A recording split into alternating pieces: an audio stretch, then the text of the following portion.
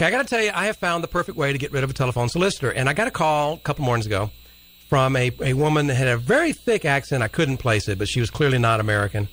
And she told me she was with an outfit called the International Gaming Board. And that I had won. I was one of 100 people whose numbers had been selected at random.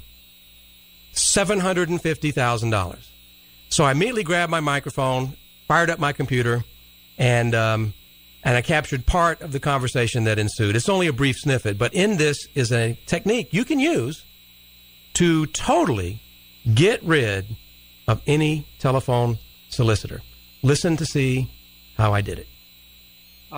First of all, I want to let you know I'm recording this phone call for quality control purposes and possibly broadcast purposes. So would you tell me again what I won, please? That little beep you heard was her hanging up on me immediately because it's a scam. And I looked it up.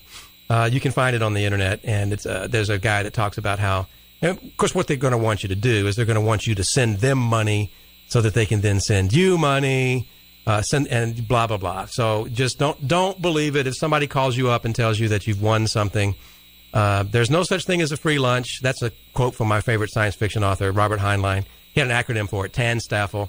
Somebody always pays, and trust me on this, nobody is going to call you up and give you $750,000.